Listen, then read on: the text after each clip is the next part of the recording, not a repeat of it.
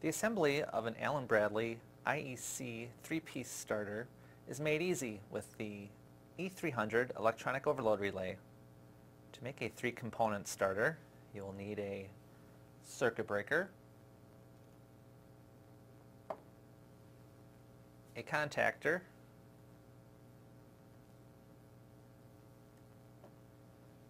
and an overload relay, such as the E300 electronic overload relay.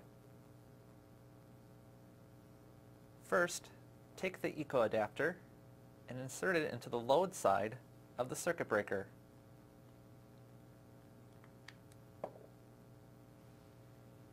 Using a Phillips head screwdriver, tighten the load side terminals.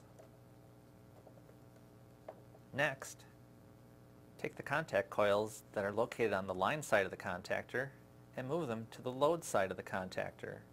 To do this, use a standard screwdriver and unlatch the coil latches.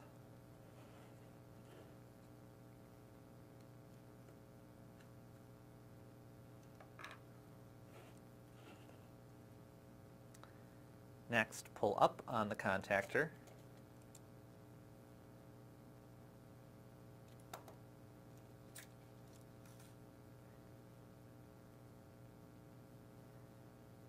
take the coil terminals located on the line side of the contactor and place them on the load side of the contactor. Next, replace the top of the contactor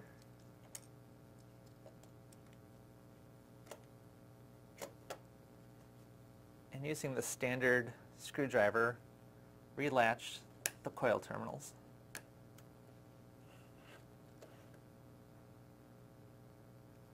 Next, take the coil module and place it into the contacts of the coil.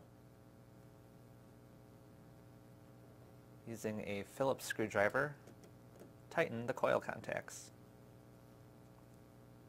Next, attach the circuit breaker to the contactor.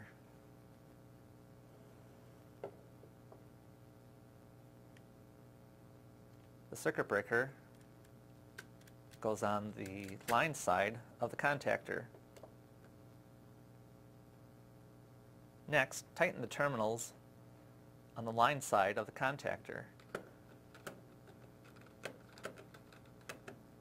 Next, mount the overload relay to the load side of the contactor.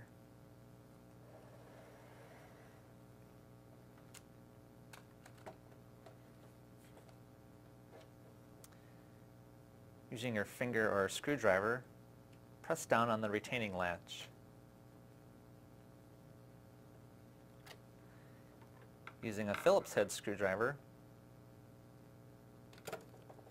tighten the terminals on the load side of the contactor.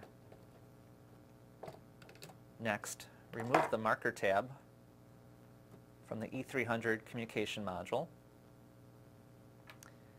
and use a standard screwdriver to tighten the terminals on the line side of the overload relay.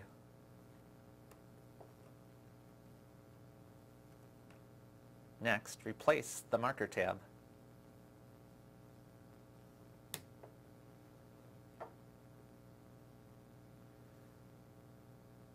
When completed, the 3-piece IEC starter will look like this.